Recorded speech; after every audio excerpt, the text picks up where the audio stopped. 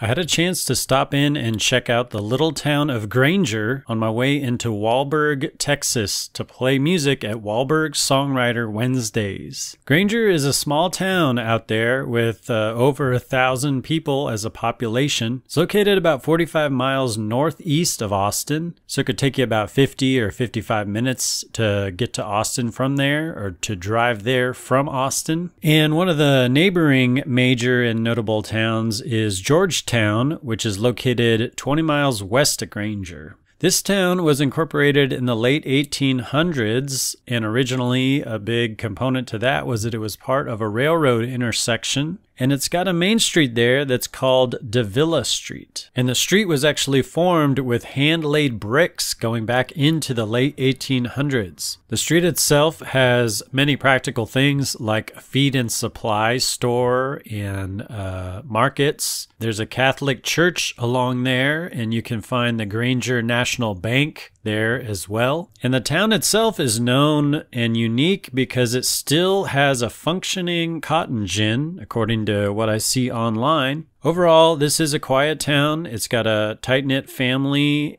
community there. This strip here gives some ghost town vibes, but obviously the more than 1,000 people who live here would argue against it being a ghost town, and they're actually a part of the Texas Main Street program, where they say they want to turn the historic past into a booming economy. So there are some interesting things out here, and as you walk around, you can see that historic architecture in some of these dilapidated buildings, but you could see the town activity there too in some of these stores that are being used. The history of the town has a strong Czech history, and there's some here that are still speaking Czech and preserving those customs here. So that's really interesting. Some other interesting things that I learned is that the Texas Chainsaw Massacre house is near here, and they've filmed scenes from True Grit here, and it is popular for movie locations in general. For live music itself, right here, they do have this place called the Cotton Country Club that does have some live music and entertainment going on right there. Ultimately, I head down the road, not too far from here, to Walburg German Restaurant for Walburg Songwriter Wednesday.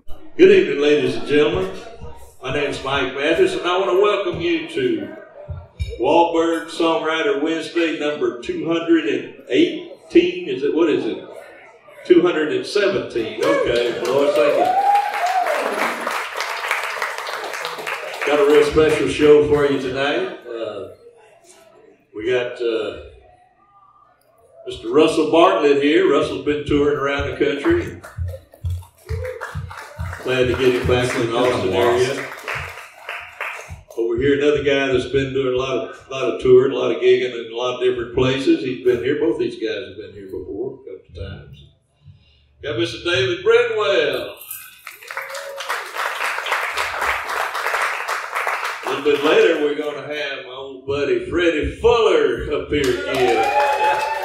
And Mr. Greg Whitfield, we're glad to have Greg back. Guitar man, Mr. Greg Whitfield. So one of the first things I had to do when I moved to Texas was go and visit the gravesite of Mr. Blaze Foley. And when I did, I saw that it was piled high with Lone Star beers.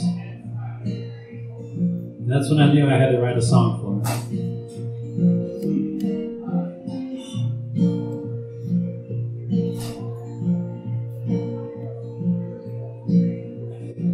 South of Austin, north of Buda, that's where you'll find him underground.